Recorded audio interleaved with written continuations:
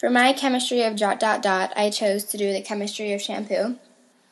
Shampoo is a hair care product that's main goal is to clean the hair and scalp by removing the unwanted buildup without removing too much sebum to make the hair unmanageable. So basically what I'm doing with washing hair is I'm taking some shampoo, I'm rubbing it into the scalp, but the shampoo is used to make sure that it takes the bad oils out of your hair and all the dirt and grossness, but it keeps the good oils in as long as you don't shampoo your hair too much.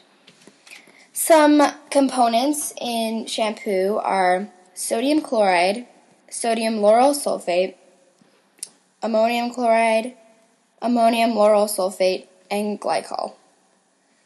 Shampoo is also made by combining a surfactant with a co-surfactant, and these are the two main components that make up shampoo.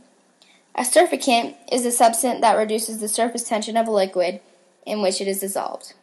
In a shampoo, a surfactant works as a detergent to clean the hair, although it also can be used as a wetting agent, foaming agent, and emulsifier.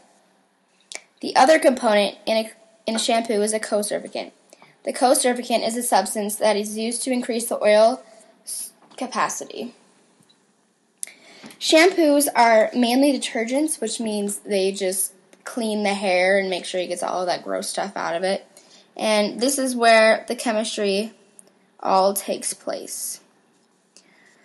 Many of all of the components in shampoo help the foaming, the actual smell of it, the feeling of it, the way it can be rinsed out of the hair. It can also be, the components in it also help with eye irritation, and the acidity, and the repairing of damaged hair. Some shampoos are different for different kinds of hair, just so it can be specific to make sure you don't damage, if you have a special kind of hair.